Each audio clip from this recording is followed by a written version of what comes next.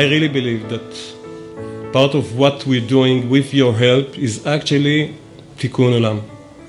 So I just want to thank you all for helping us making this world a little better.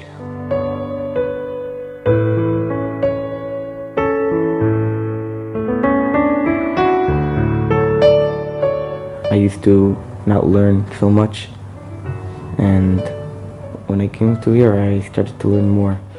Teachers here in Israel, in Hodayot, like a family. It just made me stronger, you know? Just made me a different person, changed me a lot. They really care about you. And in the middle of the lesson, if you don't get something, you don't have this fear of putting your hand up and asking, teacher, I don't get it. Could you explain this once more? School changed my life dramatically. It's an amazing place. It really, they took me with open arms, open heart. I felt as a part of it from the very start. Large difference in my life.